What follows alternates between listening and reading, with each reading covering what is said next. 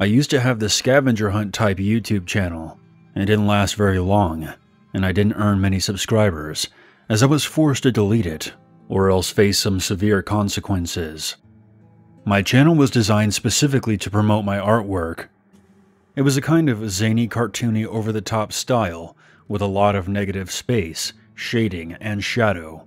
To try to rise above the other channels, I designed an interactive contest with prizes to attract attention.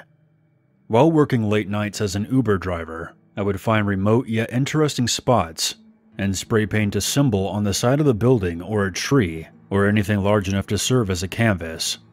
My theme was sets of threes. So for example, I would spray paint the words good, bad, and ugly in 3 random places and would leave clues on my channel as to where my latest graffiti images were located. The first person to send me screenshots of the set would win a gift card or a framed piece of art of their choosing, something along those lines. This might sound familiar to a handful of you. Let me emphasize, I was never a dick about where I spray painted. I never vandalized someone else's car or house, nothing like that.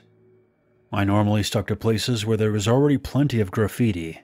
Under overpasses, on the side of abandoned buildings, street signs on quiet roads, or on sidewalks near local attractions. I even painted under a trash can lid.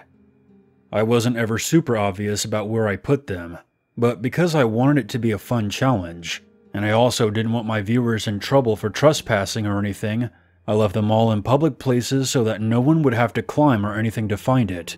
I did it a total of 5 times. I eventually switched it up to small pictures. I did bacon, lettuce, and tomato, red duck, blue duck, and green duck, and the see, hear, speak no evil monkeys. Each produced a different winner, usually only after a couple of days, almost always college kids. Last I checked, green duck has since been painted over, but all the others should still be there. The 5th scavenger contest is where things went wrong. My theme was rock, paper, scissors. I drove around between midnight and 1 AM and hid one on the back of a street sign, another under a low-hanging tree branch on a public bike path, and the last one on a flight of stairs to the metro. I made sure to put a little extra detail into the designs to better emphasize that they were mine. I hadn't been home for more than 10 minutes when I got a new notification. It was barely 1:30. I opened the email and discovered that someone had already found and took a photo of all 3. But what really made me uncomfortable wasn't the fact that he requested his prize be a pound of my own flesh. It was the red handprints covering all 3 of my spray-painted symbols. I knew enough about paint to know that the handprints weren't just graffiti of their own. The drip pattern told me all that I needed to know. After about 10 minutes of confusion, I got back in my car and drove to the police station. When I explained the situation and showed the officer on duty the pictures, I was immediately arrested and taken into the back room to await a detective. Only about 15 minutes earlier, a call was made that a person had been found stabbed 3 times at the metro station. For the rest of that night and into the following day, I was interrogated by the police, who were blunt but surprisingly patient with me. They took my phone and later showed me the photos enhanced.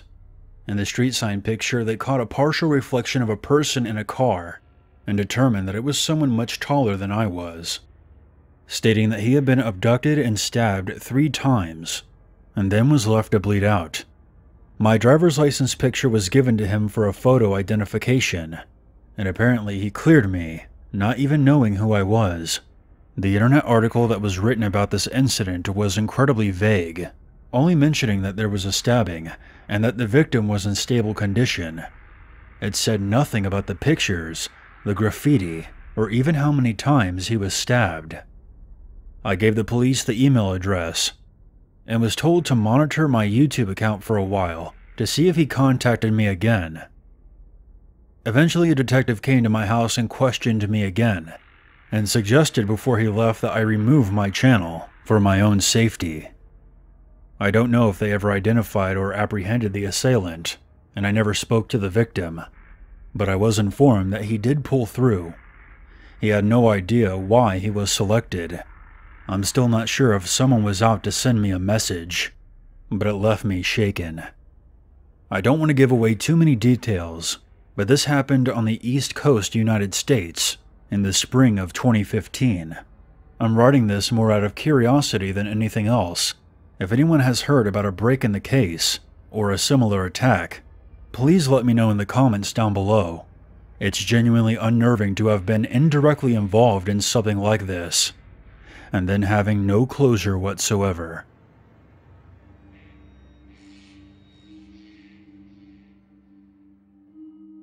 When I was a kid, I lived in a heavily forested area of New Jersey. During the summer, me and my friends would get absolutely shit-faced, drive around on our dirt bikes, and wreak all kinds of havoc. The story I get asked to share the most happened to me in the summer between high school and college. Both me and my friends' right arms were in casts because we had both gotten drunk and stupid the weekend before, and had both taken a hard turn on a dirt path in the rain, seconds apart. And to make a long story short, we both ended up breaking the same bone. It was nuts, but it didn't teach us anything, because we were both out there a week later with our other friends spray painting the side of a barn. We had no finesse whatsoever. It was just randomly graffiti profanities, crude drawings, and other random nonsense all over the barn, trying to one-up each other. We were being loud and obnoxious, and spray painting on each other's shoes, stupid stuff like that. The sun was setting, and we hadn't thought to bring flashlights. We were all still horsing around as it got darker, not giving any thought to how difficult it probably would be to navigate the field back to the road, practically blind and very drunk. That's when this weird sensation washed over me. I tried my best to ignore it. I figured it was paranoia brought on by the booze, but the air around us suddenly seemed to feel different, and I got the feeling like I was being targeted. It was as if I was being examined in great detail. My other friend with a cast was the first to openly state his mind on the frightening sensation, but I immediately denied it. I was drunk and rude, and hoping that if we all ignored it, whatever it was, it would pass. About 40 or 50 yards away was the tree line, and after another minute of us being stupid and not making our way back to the car, there came an extremely loud sound. Something was shaking the higher branches of the trees within our line of sight. Through the faint darkness, we spotted the particular tree that was shuddering. There was a light breeze, but not nearly enough wind to make the branches whip around like that. Even if there was, it was only that particular tree that was moving. Being the smartass that I am, I yelled something extremely crude, presuming that it was a random stranger. But my friends immediately told me to shut up. That's when I think the seriousness of the situation really hit me. I had been up in trees plenty of times, and I knew that I couldn't make a ruckus like that, even if I threw my entire body weight around. It was as though at least 2 people were in the tree, and they were trying to bring the tree down by swaying it back and forth. To this day, I still haven't seen anything exactly like it. The fury and intensity behind the way those branches were shaking. I had had enough. I immediately started power walking away, but none of my friends moved. They were transfixed. I was about to say something when a deafening sound made my heart leap into my throat. There was a moment of silence, and then a crashing sound as we heard it leap into another tree. At least, we assumed that's what happened. I saw another tree lean sharply to one side, like something heavy just landed among the top branches. I was already running at that point, and my friends were right behind me. The sound of the branches quaking, lighting a fire under our collective asses. One of my stupid friends tripped and twisted his ankle, and we nearly left him behind. But we stopped to help him up and half carried him to the car.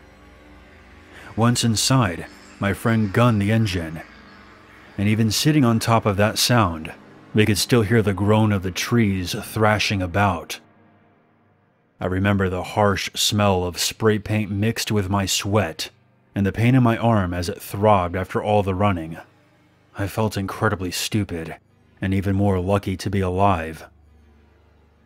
We never saw exactly what was in the trees, but we all claimed during the ride home that whatever it had been was huge. It had either leapt from one tree to another, or perhaps a second one had come to join it in a neighboring tree. Many years later, I watched Animal Planet and go online looking at videos of different animals climbing through trees, trying to find anything close to what we saw and heard. I once watched a leopard on TV dragging its prey up into a tree while it was still thrashing. I remember how my heart sank. What if the thing we heard was battling with something, trying to overpower another living thing so it could become its prey? What if we were witnesses to something being violently slaughtered? Sometimes I joke that it was the Jersey Devil, but only half-heartedly. The thought lives in the back of my mind constantly. What exactly did we encounter that night?